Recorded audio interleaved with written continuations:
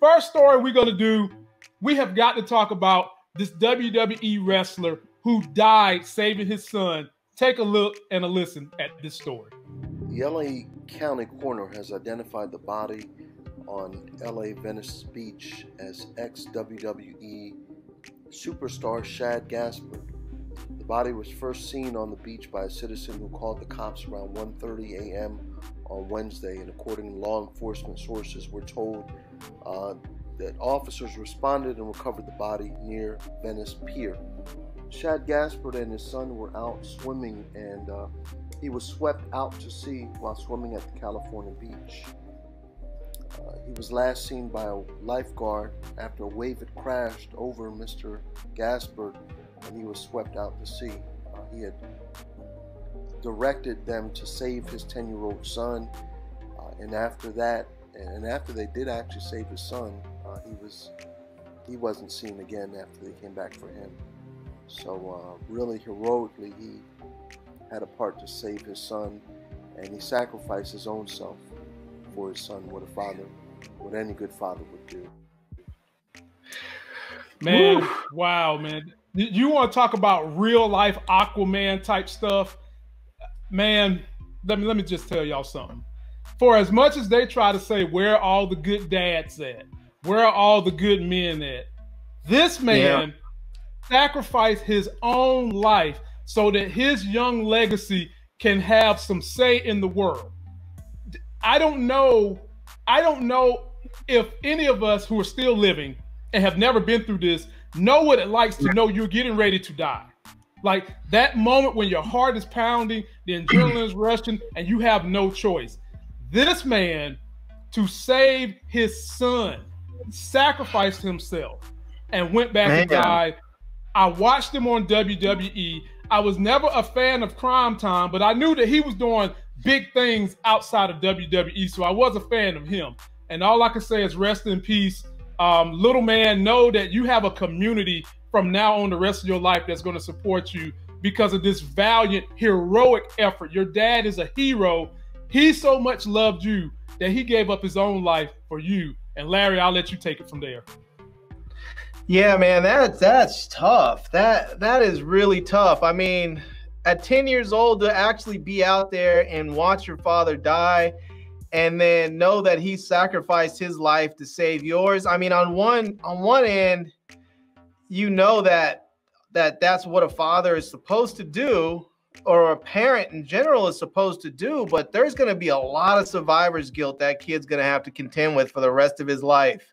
There's going to be a lot of guilt to contend with, and that's really, really tough. So, but Larry, I'm sure he thought about that too. And it made me think about the situation with Kobe and his daughter, where the wife was saying, I don't know if you recall Kobe's wife saying that a part of her was okay with the daughter dying with Kobe because she didn't know how the daughter was going to move on without her dad and one of her best friends in her life.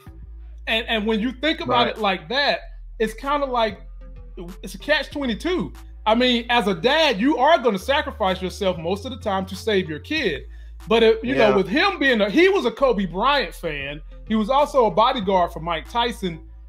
I'm sure it went through his mind, if I die, man, my kid is going to be torn up. He's probably going to have therapy. But at the end of the day, Larry, what choice do you have? You sacrifice yourself for your kid, and you hope that they can, through therapy and everyone else that loves them, you know, help them overcome this just tragic situation. Yeah, that's tough, man. I mean, but it is what it is. Like you said, I mean, it's a done deal now, but that's just what, you know, it's one of those things that anytime you're doing something that's dangerous, you know, you have to, I mean, people have to remember that things can go sideways really quick.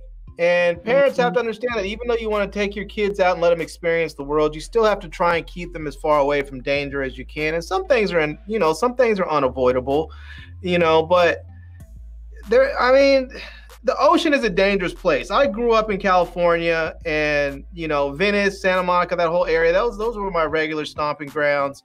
And as far as swimming, those places are fairly mild. People swim out there a lot because the currents aren't super strong. But it's the ocean. It can pick up at any moment. You could be swimming in a very mild current. The next thing you know, one just comes from underneath and just pulls you down. And, you know, I tell people, if you're not a strong swimmer, don't go into the ocean, even if you're with someone who is. Because, I mean, yeah, one person can live, but someone's going to die saving the other person. And, you know, I mean, for years, I was a licensed lifeguard, and, you know, I learned how to, I did all my lifeguard training in the ocean. And so I know how difficult it is to actually save someone, you know, and it's challenging. You don't want, I mean, I've never actually had to go out into the ocean to save someone. Went through the training. I actually never had to save anyone's life, thank goodness. But I know how difficult it is just with the training, having to do the whole cross chest carry. People are freaking out, and, you know, they tell you at times, someone's freaking out, knock them out. If you can, knock them out, choke them out, do whatever you have to do. If you have to make them unconscious so that they're not flaying about, they're like, it's easier to carry a limp body than it is someone who's basically freaking out and trying to take you down with them, because that's what happens. You know, I don't know. It's just people need to be careful with themselves and their lives. I think sometimes people think they're bigger than life, and they're not thinking about everything, or they think that because their skills are of a certain level that they can handle being out there with someone else. And just be careful, people. Be careful with your life. Be careful with the lives of those around you. So we have a couple of, the ocean is just a dangerous place. So you just have to be careful. We've got a couple of people who've had some life experience, and some people that dealt with that. Buzz has had to deal with it, and my man David Cesar has had to deal with it.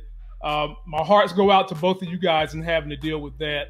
And my heart goes out to this kid. I'm very sensitive to issues with children right now, because in a month, y'all are going to be seeing a little baby on my arm every now and then sprinkle in here to say, hey. So I'm highly sensitive to those things, and just trying to learn as best I can from what everyone else is doing. And like I said, I just wish his family well. I hope WWE does something special for the family.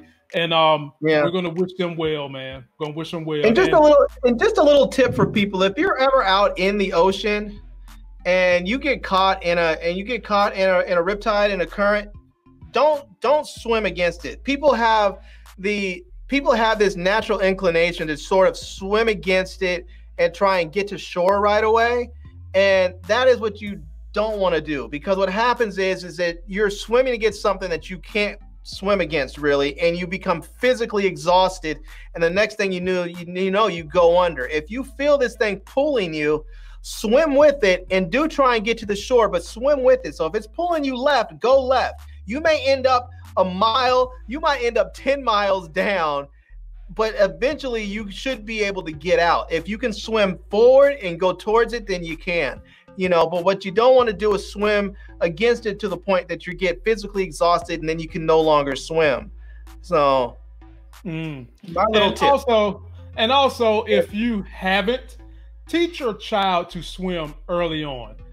I never got the swimming lesson. To this day, when I can't hold my breath anymore, I'm not swimming. I went to summer camp with these punk ass supposed to be camp counselors. That the only thing they was worried about was screwing with each other.